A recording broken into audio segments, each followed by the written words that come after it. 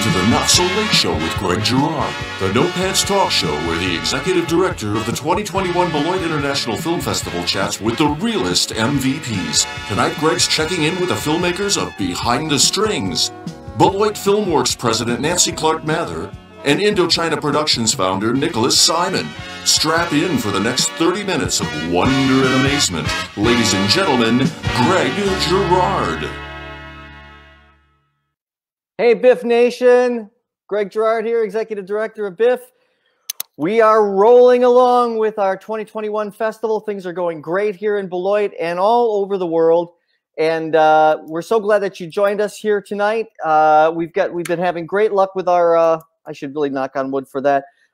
We've been having some great conversations online, virtually, really enjoying all of being able to bring all these filmmakers together in our little virtual world. And we're going to be doing this little program for another couple of nights right here, keeping the weeknights, going steady, getting that message out there. BIFF is happening right now. You can watch BIFF films right after you get done watching this segment. We've got some, and I'm going to stop babbling because we don't have a whole lot of time for this show, and we've got a whole group of guests here from a wonderful film.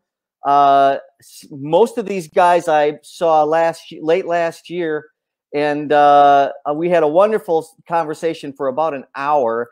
And tonight we've only got about 15 or 20 minutes. So without further ado, I want to welcome the whole group from the incredible film Behind the Strings documentary. There they are, Michael Peroff, the producer, Hal Rifken, the director, and the brothers, Honggang Lee and Weigang Lee, from different parts of the world. I guess we're all in different parts of the world. Wait, three of you are in New Jersey. Is that correct? Yes. Yeah. Yes. So Michael's in New Jersey, Hal's in New Jersey, and who else? I think Weigang is still in China. Weigang is still in China. Okay. Welcome, gentlemen. So happy to have you back here again. And Honggang, welcome. You were not able to join us for our last get together, but we had a wonderful time, and we learned a whole lot. And I'm anxious to give you all a chance to share your stories with our BIFF audience tonight. So welcome to Beloit, Wisconsin. I think I'd just like to get things started by asking Michael if you could just give us a quick overview of how this whole ensemble came together. That's you and Hal and the Quartet. How did that magic occur? It started about 6 years ago. I might start there, and we're out of post-production and we're now distribution and film festivals. So it's gone a while. But it all started with, I guess there's two parts. One is I had worked in China. I co-founded a television production company, and we did films for prime time on most of the major stations in China Central TV. So I had that as a background. But years later, I met Honggang just socially. Our wives were friends, and he lived around the corner. And one of the interesting things was that his wife said to my wife, well, since Michael has a background in China, four of us have to get together, but it's going to take a while because my husband is always traveling. He has a full-time job teaching at a music conservatory, and then he performs and teaches all over the world. So it took about a year and a half till we could line up. And the idea of a documentary wasn't in place yet. But as I got to know probably Honggang and his brother Weigang and the other two members of the Quartet and their stories, I had an interest. I had a list of documentary films I wanted to do, but this kind of morphed and went right to the head of the list. And then Hal and I met about the same time. He was finishing up a documentary film of an artist from India who lives near us, and she invited me to a screening of her film, and I met Hal, and I told him my idea, and so we partnered, and we pitched the idea to Weigang and Honggang, as well as their two colleagues, and it seemed okay. I'll let them pick up the story when they want on that point. And essentially, I mean, these are extremely high-level, talented classical musicians. Now, having said that, well, our film, the way Hal and I envisioned it was, this was not going to be a performance film. There'd be a performance in it, but we wanted to track their lives. This 180 days of traveling all over the world and being away from home, the different places that they perform at all over the world. We went to France, Mexico, up and down the U.S., and then we spent 2 weeks in China on tour with them. Behind the scenes, on taxis, on planes, in their homes, which was very generous of them to give us permission. And that's kind of how the film came together. And they were very generous with their time and giving us the access. We think we have access that probably has never happened in a doc film. It's interesting because there was a film done about 4 years ago about another quartet, more the senior, and you know, that kind of modeled our idea, but we wanted to do something different, and we think our film accomplished that. And so that's enough from me. I'll let everyone else chime in. Okay, well, so we've now we know how you came together. How did Hal Rifken? You have a background. You have a Wisconsin connection. Is that right? Yes, I went to school in Madison, to both undergraduate and graduate school. So I know Beloit. I'm from Elgin, so I used to go through Beloit on the way to Madison. So I know your town through passing. Yeah, well, you might not recognize it now because it's changed quite a bit since probably you were back through here.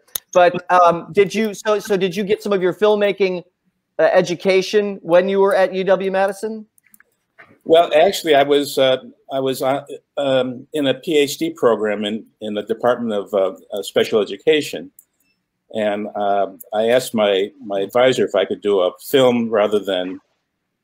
This was actually for a master's degree before I went on to a PhD, but he said sure, and I quickly went out and found somebody to mentor me, and I'm basically self-taught. It started in Madison, and I soon changed careers from psychology and special education to filmmaking. Well, it looks like it was a smart and smooth transition. And you've obviously developed a love for the craft, and it shows in your work. I guess, and your work, of course, was chasing these guys and their friends around with a camera all over hell and tarnation, right? We were a fly on the wall for 5 years, and we didn't think it was going to take that long, but it ended up taking 5 years, and but it was a pleasure. They were all gentlemen. They pretty much ignored us after a certain period, which is what we wanted. And so we just hung around them and filmed. And after 150 hours of filming, we had a lot of material to work with. Yeah, I guess it makes me think of the fact that when you guys talked with me the last time, the film was right around 60 minutes total running time. And between then and the festival, you guys managed to sort of retool the film a little bit and add some of that stuff from the cutting room floor back into the film. And I think you did a wonderful job. Hal, did you have a hand in that handiwork, or did you guys hand that off to some magician editor person? That was our editor's Tracy Kring, who was brilliant and worked with Michael and me, and really it was a teamwork. The three of us went back and forth, and Tracy would do a cut, then Michael and I would go at it, and it evolved through that kind of back and forth collaboration. Yeah, I felt like Michael and I had talked about the fact that he was wondering at one point. Do you think we could stand a little more time? And I was like, yeah. I felt like from the original version to what we're seeing now at the festival, I enjoyed the subtle additions for sure, but I just felt that it made the human interest part of it just a little bit bigger. and I know our audience enjoys that type of thing. And I think it's a better cut now. That's in my humble opinion, if I could say that. But fantastic. And it's really you guys, Honggang and Weigang. You're the ones that have to be on the other side of the lens and performing, doing what you do with the pressure of the cameras being on you all the time. What was the experience like for you as this whole, this journey took place with you being the subject of a documentary film? How did that work for you guys?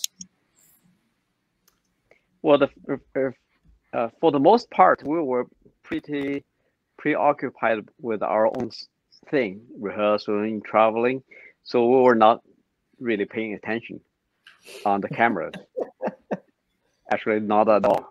Yeah. You said you shot about 150 hours. That's amazing. And I think after about 15 hours, I just tried to ignore them.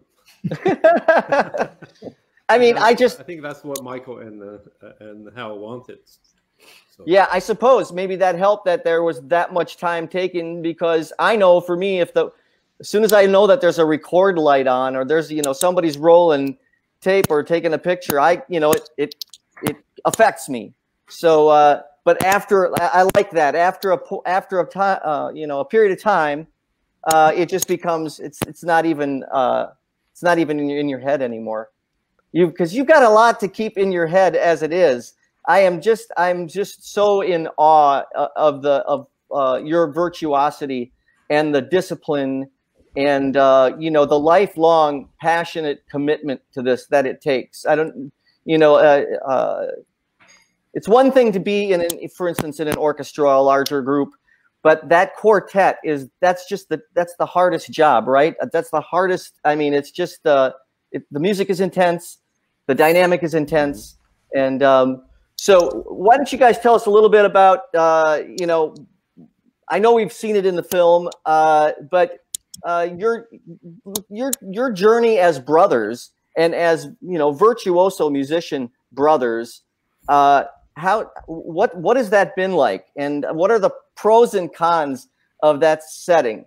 Because family out on the road can be a delicate situation sometimes. My brother was there when I was born, so he was always in my life, and I was always almost in his life, except the first 20 months, because he's 20 months older than me. Both parents are violinists, and my maternal grandfather was a violinist. Many uncles and aunties are violinists, so we have about maybe over a dozen violinists in our family, and wow, almost 10 were professionals. So playing music was very natural. And I think by the time I was 14, maybe my brother was 15, 16, we knew we were going to be professionals too, like our parents. And then we started the quartet when Honggang was 20, I was 19. And we didn't know how long that was going, probably just 3 years, to a competition in UK. And then we won a big second prize. It was a big deal in China. Then we came to America. By that time, we knew we were going to try to make something out of this group, 4 of us. And we started in 1983. So now it's next year we're preparing our 40 years anniversary. So wow. It's a long journey. Yes. That's truly impressive. Honggang, you, in the midst of all of this, as was mentioned in the film, had to deal with changing instruments, correct? Yeah. Well, I know. I'm sure everybody asks you about this, but I'd like to hear, from you what was that like, and how daunting was that, or was it just a snap? No, it was not a snap, because I didn't play the viola. I never actually touched the viola before that year that we lost our violist. he met a lady on tour in Germany and decided to move to Germany. And he was started a quartet with us, and he was a old childhood friend. That was a kind of a big blow back then in 1994. And then we auditioned a bunch of really high qualified people, but none of them we felt as comfortable as the old violist. So just happens I had a viola in my house and a student's viola. My student also had an extra viola, so I tried. So I decided I like the viola sound, and since my uncle, my grandfather, my cousin, there are like 4 or 5 people in our family play the viola. I said, why not give it a try? So well, that's quite impressive. Practice for about maybe 2 weeks, and then the cellist. Actually, like 5 weeks. I practiced really hard because we had 5 weeks. A recording session scheduled in 5 weeks. So I said, okay, I give it a try. No, I meant the first time we read together. Oh yeah, I tried 2 weeks. So we read some pieces together. Honggang, you already sounded so much better than everyone else we auditioned. Well, it's just the music that you make is just so remarkable, and let me ask you this: the other 2 members of the quartet, what is their status right now? And I guess with COVID still raging in parts of the world, will you guys be gathering for live concerts anytime soon? Is that anywhere on the horizon? But there are a few online concerts scheduled, and we did a few online concerts. But we actually did play one big formal concert in Tianjin, Juilliard. The new Juilliard school that it's opened last fall in Tianjin, China. That's where I am now. Oh, you are? Okay. And now you guys spent, either both of you or one of you spent a little time not just south of us here at Northern Illinois University, correct? Yeah, that's we studied there from 1985 to 87. With Shmuel Ashkenazi? Shmuel Ashkenazi and the Vermeer Quartet. Yeah, they were our mentor, and it was great. It was. Would you say that took? Do it again, I would do the same thing. So it kind of changed you as musicians, the time you spent with Shmuel. I mean, he is just one of the greatest violinists and greatest musicians of our time. And we are very good friends now, but he changed he actually was the first one taught us to really play the instruments and play the quartet after we left China. So speaking of China, has the last time I talked to you guys, this movie had not been played in China yet. Any guys, Michael and Hal, have you guys learned anything about the potential for the film to play in China? There is potential. We had some preliminary discussions with several potential distributors. We haven't really pushed for that yet, and it's still a consideration. We were actually invited to perform to show the film in Hong Kong about a year, I guess it's exactly a year ago, when the quartet was going to be performing in Shanghai, but COVID wiped that out. They didn't go to the performance. Although in the U.S., it's interesting because it was like in February. The last time they performed in the U.S. was at Carnegie Hall, I think the second weekend in March.